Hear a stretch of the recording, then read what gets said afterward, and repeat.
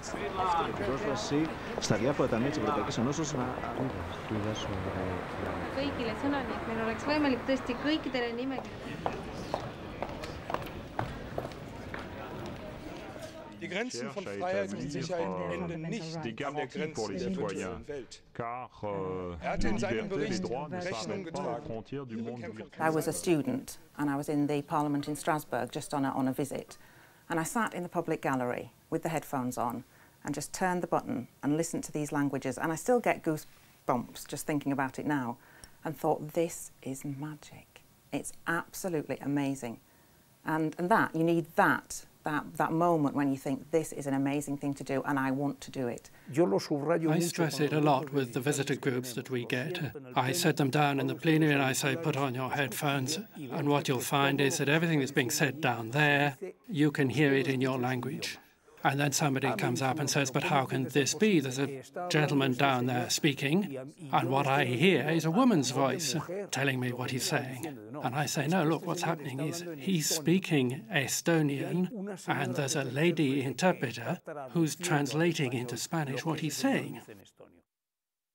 Interpreting is a job which you do in an atmosphere where there may be a lot of stress, so the interpreter has to be able to handle that kind of situation.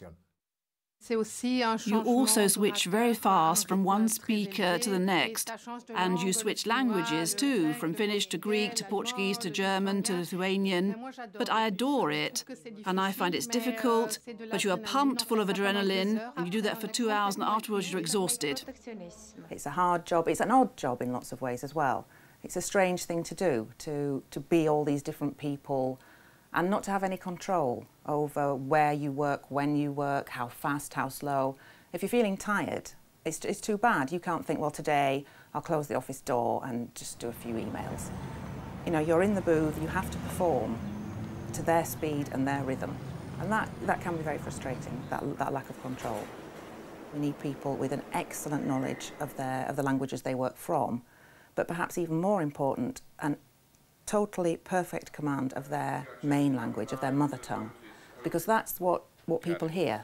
The members of Parliament sitting in the meetings, the delegates in the committees, all they hear is the output. They hear the mother tongue, and that has to be so strong that even under the greatest pressure it won't crack.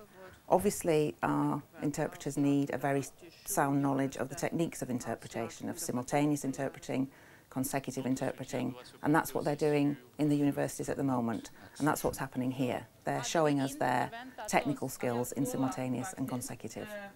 Behind us today, there is a virtual masterclass happening, and what we're doing is linking in to Geneva, Paris and Prague, and we have interpreters, trainee interpreters in those 3 universities doing their interpretation exercises and being assessed by expert staff interpreters here in Brussels. Ожогов могут надеяться на то, что им сделают пересадку, и эта пересадка будет успешной.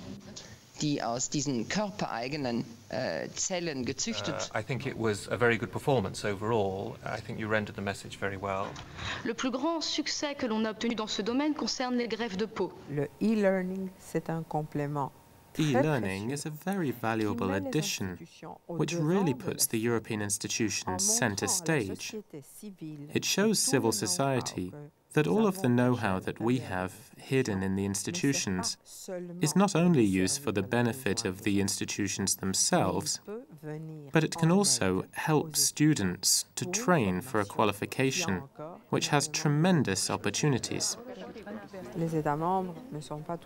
The member states are not always aware of just how important this training is, and so the European institutions assist them by filling in certain gaps. We can help, for example, by sending experienced interpreters to teach young students for a while, setting the standards very high. The universities are a bit like the factory which produces the raw material that we need in order to function. It's therefore vital that we work together. The European Commission and the European Parliament have set up the EMCI, the European Masters in Conference Interpreting. in order to create a network of universities which work on the basis of the same set of standards, so that they produce interpreters at the required level. That's why it's absolutely essential to have synergies between foreign ministries, national education ministries, the heads of the major universities, and the European institutions, who are, after all, the biggest recruiters of interpreters in the world. Really, simultaneous is the most difficult skill of all to learn. Consecutive has its own difficulties, but at least there you hear the entire speech before you have to interpret it, so you know what that person has said, you know where it's going, you know the conclusion. In simultaneous, you just have to follow with it. And the speed in simultaneous can often be one of the most difficult things to keep up with. Before the Second World War, there weren't any interpreting booths, and so the consecutive we do now is the same as then. It doesn't require technical equipment. The speaker delivers his speech of between 5 and 8 or 9 minutes. The interpreter takes notes and afterwards interprets the speech into his language, but it's a special note-taking technique. It's not like the shorthand we had in the past. We note down key ideas which jog the memory. The interpreter is bound by professional secrecy. All of the meetings where he or she works are covered by the principle of professional secrecy. And so the interpreter is a bit like a priest who may not reveal anything that was said to him in confession. It's very much the same thing. It is a very demanding job. It drains you, but it's very rewarding. It's a job you do because you love it. There can't be many interpreters who don't believe passionately in what they are doing. It's a job that you can do as long as you still feel that buzz.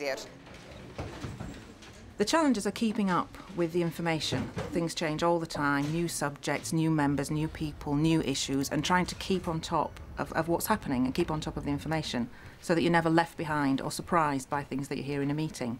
And of course, keeping up the languages, keeping up your language knowledge, you know, with every language that you work from. We interpret faithfully and accurately from the speaker. So if a speaker is insulting, vulgar, swears, then we have to reflect that. As a rule, though, we would take it down a little bit. Never increase it, never make it worse. And active languages. As I said earlier, my active language is English. The work that each of us does depends on the quality of the work of our colleagues.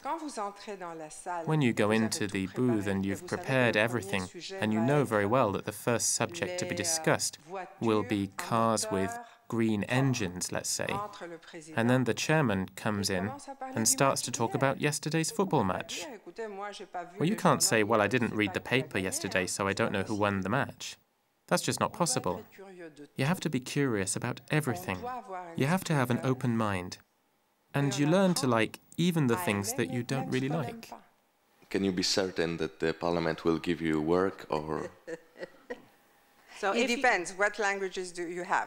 If you have on top of French, English, Greek and Maltese, then you can do whatever you want. First, thank you, Alice. Thank you. Thank you.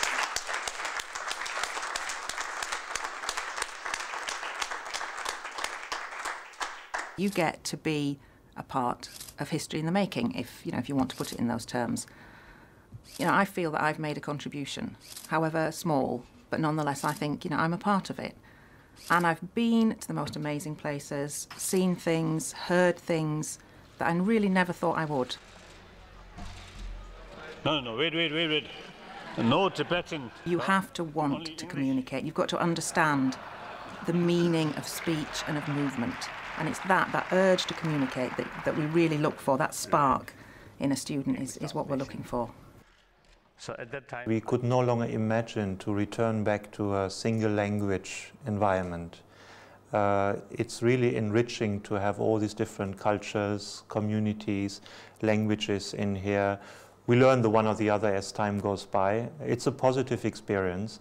It's a challenge to make it happen every day, but we like it, we love it, and I think we couldn't imagine to go back to where we were before. konkrete Ergebnisse, Transformationspakete der Weltwirtschaft und sämtliche Finanzaktivitäten, Banken und neue Akteure müssen darunter fallen. Wir sind sicher, dass es keine Unterscheidung zwischen einer Stimulierung der Wirtschaft gibt und einer Verbesserung der Fortschritte. Wir brauchen beides. Mehr noch brauchen wir. Wir müssen auch alle Formen wirtschaftlichen Nationalismus oder Protektionismus von uns weisen. Und wir müssen gewährleisten, dass Europa eben die